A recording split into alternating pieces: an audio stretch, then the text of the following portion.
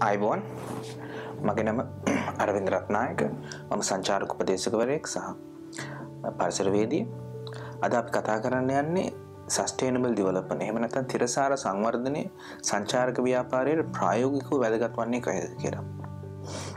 පළවෙනිට අපි කතා කරමු සස්ටේනබල් ඩෙවලොප්මන්ට් එහෙම නැත්නම් තිරසාර සංවර්ධනය කියන මාතෘකාවට අපි එන්නේ කොහොමද කියලා. අද අපි ඔක්කොම දන්නවා අද අපි ඉතාමත් ප්‍රිවිලේජ් එහෙම නැත්නම් ඉතාමත් සැප පහසු ජීවිතයක් තමයි අද අපි අතීතයේ නොවිවුරු ආකාරය අපේ ඉතිහාසයේ නොවිවුරු ආකාරයක මානව මිනිස් විදියට අපි අත්විඳින්නේ.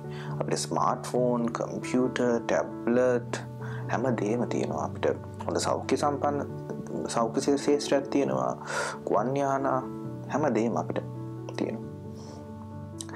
හැබැයි මේ දේ හැමදේම ලබා ගැනීමට යද්දී අපි විශාල වශයෙන් පරිසරයෙන් දේවල් ලබා ගත්තා. මේ ලබා ගැනීම තුළ අපි විශාල වශයෙන් මේ සීමිත වුණා. මොකද අපිට තියෙන එක ලෝකයක්. ඒක හොඳට අපිට තියාගන්න කිසිම සම්පතක් අපිට තියෙන කිසිම සම්පතක් අසීමිත නැහැ. අපිට මේ තියෙන සීමිත සම්පත් අපි විශාල වශයෙන් ප්‍රයෝජන ගත්තා. ඒ මේ ආපු ගමනේදී ඔය වගේම අපි විශාල වශයෙන් පාරිසරික දූෂණයක් සිදු කරා. විශේෂයෙන් ජලය විනාශ වුණා උගක් විදිහට. දැන් අද අපිට හැමෝම කතා කරන මූලික අයිතිවාසිකම් තමයි පිරිසුදු ජලය. පිරිසුදු ජලය කියන එක ඇත්තටම අද අපිට ලබා ගන්න බැරි දෙයක් වෙලා තියෙනවා. අද ලංකාවේ තියෙන ලොකුම ඉන්ඩස්ට්‍රි එකක් වෙලා තියෙනවා වතුර බෝතල් කරන එක. ලංකාව වගේ මේ සමකාසීවිත මෙච්චර වැස්සක් වහින රටකට එහෙම වෙන්නේ කොහොමද කියන එක අපි හිතන්න ඕනේ. ඒ වගේම අපි ලෝකයක් විදිහට ගත්තොත් එහෙම විශේෂයෙන් ඉන්ධන දහනය ෆොසිල් ෆියුල් දහනය නිසා අද වාතයේ තියෙන කාබන් ඩයොක්සයිඩ් ප්‍රමාණය වැඩි වෙලා තියෙනවා. ඒ වැඩිවීම නිසා අද අපි කතා කරන ග්ලෝබල් වෝර්මින් එහෙම නැත්නම්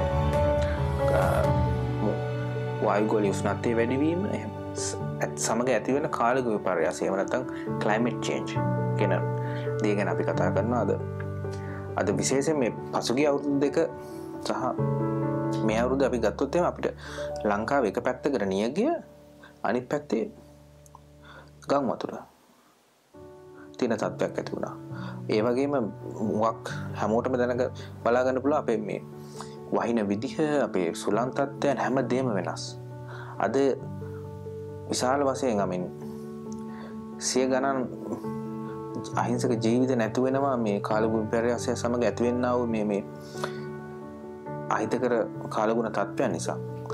ඉතින් අද මේ ලෝකයට මේක තේරිලා තියෙන මේ තේරුම මත තමයි මේ කට්ටිය කතා වෙන්නේ මේ තිරසාර සංවර්ධනයක් ගැන. මොකද අපි මේ යන විදියට ගියොත් එහෙම තව අවුරුදු 20ක් 30ක් යනකොට ලෝකෙට මොනවා වේද කියන්න බෑ. අපිට සහ ඔබගේ දරුවන්ට තත් ලෝකයක් තිබිය යුතුයි. ඉතින් ඒක තමයි ලෝක ප්‍රජාව එකතු වෙලා මේ සස්ටේනබල් කියන වචනේ හදලා. ඇත්තටම මේ සස්ටේනබල් කියන වචනේ නිර්වචනය වෙන්නේ අද අපි වර්තමානයේ ආර්ථික සංවර්ධනයක් උදා කරගන්න අතර අනාගත පරපුරට ඒ එලෙසම සංවර්ධනයක් උදා කර ගැනීමට ඉඩ ලබා දීම තමයි සස්ටේනබල් ඩෙවලොප්මන්ට් එහෙම නැත්නම් තිරසාර සංවර්ධනයක් කියන වචනේ අදහසේ සංකල්පයේ සරලම තේරුම. දැන් අපි කතා කරන්න ඕනේ ඇයි සස්ටේනබල් ඩෙවලොප්මන්ට් ලංකාවට වැදගත් වෙන්නේ කියලා. හැම ව්‍යාපාරයකටම හැම ඉන්ඩස්ට්‍රි එකකටම සස්ටේනබල් ඩෙවලොප්මන්ට් වැදගත්. මෙහිදී අපි කතා කරන්නේ සංචාරක ව්‍යාපාරය ගැන. විශේෂයෙන් සංචාරක ව්‍යාපාරයේ අනිත් ව්‍යාපාර වැදගත්. ඒ වගේම සංචාරක ව්‍යාපාරයේ වැදගත් වෙන තව I think එක්තරා හේතු දෙකක් වෙනවා. මොකද ලංකාවට විශේෂයෙන් අවුරුදු 30ක යුද්ධයෙන් පස්සේ ලංකාවට තිබ්බ ලොකුම gift එකක් තමයි තියෙන ලොකුම තෑග්ග තමයි අපේ ලංකාවේ තාමත් අලංකාර සුභා සෞන්දර්යය. මේ ලෝකේ මහද්වීපයකට නැති තරම් සුභා සෞන්දර්යය සුභාවික ආකර්ෂණයක් තියෙන නැත්නම් natural attraction අපිට තියෙනවා.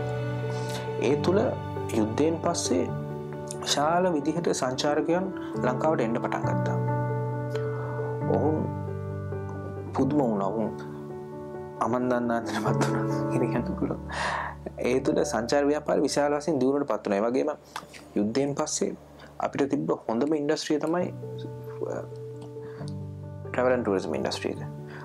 මේ ඉන්ඩස්ට්‍රිය අද බිලියන ගාණක් විදේශ ආදායම් රටතුරට අරන් එනවා. ලංකාවේ තියෙන ප්‍රධානම විදේශ ආයෝජකයන් ගෙන්වන ව්‍යාපාරය බවට අද පත් වෙලා තියෙනවා. අද ලංකාවේ ප්‍රධානම රැකියා උපාධකයෙක් වෙලා තියෙනවා. ඒ වගේම සංචාර ව්‍යාපාරයේ තියෙන තවත් වැදගත්කමක් තමයි වෙන ඉන්ඩස්ට්‍රි වල අපි ගත්තොත් එහෙම IT එහෙම නැත්නම් තොරතුරු තාක්ෂණය වගේ ව්‍යාපාරයක් ඉන්ඩස්ට්‍රි එකක් බොහෝ විට කේන්ද්‍ර වන්නේ රටේ ආර්ථික මර්මස්ථානය. එහෙම ආර්ථික කේන්ද්‍රස්ථානය වෙන කොළඹ අවට වුණාට සංචාර ව්‍යාපාරය අපි දන්නවා ලංකාවේ හැමතැනම දැන් 5 star hotels හදනවා. හැමතැනම hotels තියෙනවා. සංචාර ව්‍යාපාරයේ විහිදුණු ව්‍යාපාරයක්. ඒ තුල ඒ වගේම සංචාරක ව්‍යාපාරය කියන්නේ අර ස්ටෑන්ඩ් ලෝන් එක ඉන්ඩස්ට්‍රි එකක් විතරක් නෙමෙයි. ඒකට හුඟක් අනිත් ඉන්ඩස්ට්‍රීස් ලින්ක් වෙනවා. විශේෂයෙන්ම කුසිකර්මාන්තය. මොකද හැම හෝටලයකටම අලුත් පළතුරු ඕනේ. අලුතෙන් හෝටලයක් හදනකොට ඒකට කන්ස්ට්‍රක්ෂන් එහෙම නැත්නම් බඩු බාස්ලා මේ කපරාදු කරුවන් අවශ්‍යයි, වැලි සපයන්න අවශ්‍යයි. ඒතර මේ ඉන්ඩස්ට්‍රි එක නිසා අනිත් හැම ඉන්ඩස්ට්‍රි එකක්ම තියුණුවට මේක බලපානවා.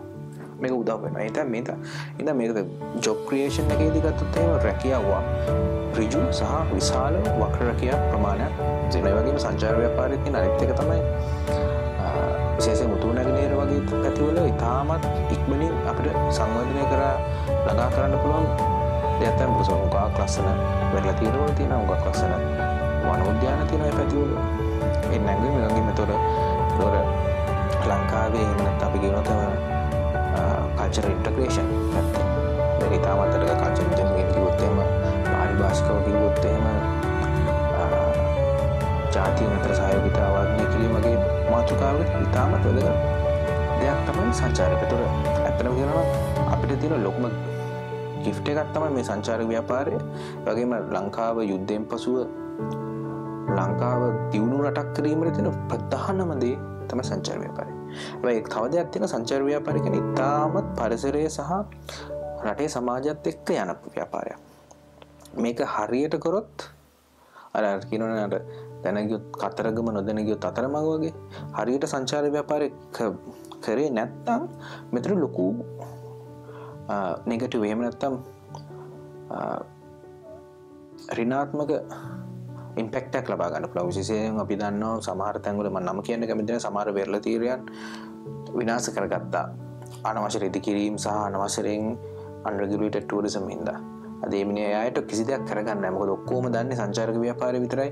එහෙම නැත්නම් කිසි දෙයක් කරගන්න නැතන ඒ තුල ඒ ගම්මානවල මිනිස්සුන් අතර ෆ්‍රික්ෂන් එකක් එහෙම නැත්නම් ගැටුම් ඇති වෙන්න පුළුවන්. ඒ නිසා ඒක වගේම දැන් මින්නේරිය වගේ තැනක් ගත්තොත් එහෙම අද මින්නේරියේ ජීප් ප්‍රමාණය රෙගුලේට් කරන්න නැති තත්ත්වයක් පත් වෙලා තියෙනවා. ඒ තුල අලින්ට වෙන අලින්ගේ අර සෝෂල් බිහේවියර් වලට වෙන ලොකු ප්‍රශ්නයක් ඇති වෙලා තියෙනවා. අද නකල්ස් මීමුරේ වගේ පැති ගත්තොත් එහෙම මීමුරේ වගේ පැත්තක් හරියටම මේ සංචාරකයන්ට විදේශ සංචාරකයන්ට එළියට එන්නත් ඉස්සෙල්ලා ඒ පැති විනාශ වෙලා තියෙනවා මේ දේශීය සංචාරකයන් ගිහිල්ලා. මේක තාමත් ලොකු ප්‍රශ්නයක්. මොකද මේ ඉන්ඩස්ට්‍රිය ලංකාව මේ තත්ත්වයකට අරන් එන්න පුළුවන්. එහෙම තත්ත්වයකට අරන් ගිහින් වගේම අපි රැක ගන්නත් දැනගන්න. මොකද විශේෂයෙන් දැන් බලන්න තායිලන්තය වගේ රටක අද අපි ඔක්කොම දන්නවා මේ මිනිස්සු වැඩි හරියක් තායිලන්තය යන්නේ කියලා.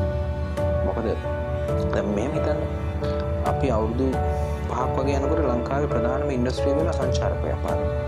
ලංකාවේ තියෙන ප්‍රධානම ආදායම මාර්ගය සංචාර ව්‍යාපාරය. එහෙම වෙනකොට හුඟක් උනන තේවත් දැන් තේ කර්මාන්තය ගැන මේ දවස්වල අපි කතා කරනවා. රුසියානු ටී බෑන්ඩ් එකත් එක්ක. දැන් තේ කර්මාන්තයේ ලොකුම ප්‍රශ්නයක් තමයි තරුණ ශ්‍රමිකයන් නැතිකම. ඒ තරුණ ශ්‍රමිකයන් වැඩිපුරම යන්නේ සංචාර ව්‍යාපාරයේ ආශ්‍රිත රැකියාවලට. හිතන්න අපි අවුරුදු 5ක විතර මේ යන විදිහට unregulated විදිහට මේ සංචාර ව්‍යාපාරය කරගෙන යනවා. අවුරුදු 5ක විතර ලංකාවේ ප්‍රධානම ආදායම මාර්ගය වඩපත් වෙනවා. ඊට පස්සේ අපි මේ ඔක්කොම නැති කර ගන්නවා, විනාශ කර ගන්නවා. ඊට පස්සේ සංචාරකෝ ලංකාවට එන්නේ නැතිපත් වෙනවා.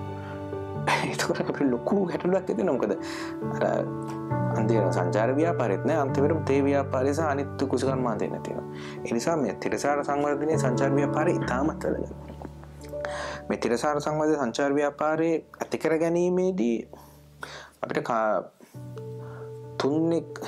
කොටස් තුනක වැදගත්කම තියෙන එක තමයි රාජ්‍ය කළ යුතු දෙයක් තමයි පරිසරයට හානි වෙන තිරසාර සංවර්ධනයට හානි වෙන්න නොවන මේකද පරිසර විතරක් නෙමෙයි අත්‍තරම පළවෙනි කිව්වා වගේ මේක සමාජීය සහ ආර්ථික මේතොට දැන් කැසිනෝ වගේ දෙයක් අපිට ඕනේද කියන ප්‍රශ්නේ අපි හැම වෙලාවම අහනවා නේද? එතන පරිසර හානියකට වඩා එතන සමාජීය හානියක් වෙන්න පුළුවන්. ඉතින් ඒ වගේ දේවල් වලදී රාජ්‍ය විවිධ නීති ගේන්න ඕනේ. නීති ගෙනල්ලා ඒවා දිරිගන්නන එක අඩු කරන්න ඕනේ. ඒ වගේම සස්ටේනබල් ඒ වගේම ඉකෝ වගේ ඉන්වෙස්ට්මන්ට් ඒ වගේ ආයෝජන ලංකාවට ඕනේ ඒවා දිරිගන්නන්න ඕනේ. ඒ වගේම රජයට පුළුවන් නීති පනවන්න ඕනේ, අලුත් නීති ගේන්න ඕනේ. පරිසර නීති ශක්තිමත් කරන්න ඕනේ. ඒ වගේම එම කරන ආයතන වලට බදු සහන වගේ ලබා දෙන්න ඕනේ. ඒ වගේම දෙවෙනි කට්ටිය තමයි පෞද්ගලික අංශය. එහෙම නැත්නම් සංචාරක ව්‍යාපාරික අංශයේ තත් වගකීමක් තියෙනවා. මොකද ඔවුන් යැපෙන්නෙත් මේ ලස්සන නැචරල් ඇට්‍රැක්ෂන් මේ මත. ඔවුන් දැනගන්න ඕනේ ඔවුන්ගේ හැකියාව මත එක මේ ඇට්‍රැක්ෂන් හොඳට තියාගන්නේ කොහොමද? ඒ වගේම ඔවුන් දැනගන්න ඕනේ සමාජීය වශයෙන් හොටලයක් වගේ දෙයක් යම්කිසි ප්‍රදේශයක ඉන්නවා නම් රැකියාව පුළුවන් තරම් රැකියාව ලබා දෙන්න ඕනේ. ලෝකල් කමියුනිටි එකකින් වෙන වටේ ඉන්න මිනිස්සුන්ට පුළුවන් තරම් රැකියාව ලබා දෙන්න ඕනේ. මොකද කිසිම සංචාරක මධ්‍යස්ථානයක් කරන්න බෑ ඒ තියෙන වටේ ඉන්න මිනිස්සුන් සමාජිකයන් සමග හොඳ සම්බන්ධයක් නැති කරනවා. ඒ වගේ දේවල් ඒ වගේම අපි කියනොත් එහෙම දැන් උගාකෝ LED වගේ තාක්ෂණ LED වගේ බලශක්තිය අඩුවේ පාවිච්චි කරන තාක්ෂණ ප්‍රයෝජනට ගන්න දැනගන්න ඕනේ. ඊට පස්සේ එනවා අපි ඉන්ඩිවිජුවල් ඇස ශ්‍රී ලාංකිකයෙක් වශයෙන් අපිට තියෙන ලොකු වගකීමක්. මොකද අපි ඔක්කොම එකතු වෙලා තමයි ශ්‍රී ලංකාව හදන්නේ. රජය කරනවා පෞද්ගලික අංශය කරනවා බලාගෙන ඉන්න බෑ. මොකද හැමදේම අපි මේ අපේ රට සහ අපේ ලෝකයේ කියන ඒ හදට ඒ ගැම්ම ගන්න ඕනේ. මොකද අපි මේ ඇමරිකාව කරන්නවත් චීනය කරන්නවත් ලංකාව කරන්නවත් නෙමෙයි වැදගත් වෙන්නේ. මොකද අපි ජීවත් වෙන්නේ මේ ලෝකේ. ඔයගෙද අපේ දරුවෝ ජීවත් වෙන්නත් ඕනේ මේ ලෝකේ. අපි වගේම ඒ අයටත් මේ නිදහස භුක්ති විඳින්න මේ අලංකාරය භුක්ති විඳින්න අවස්ථාව ලබා දිය යුතුයි. ඉතින් අපි වශයෙන් එක තමයි එඩියුකේට්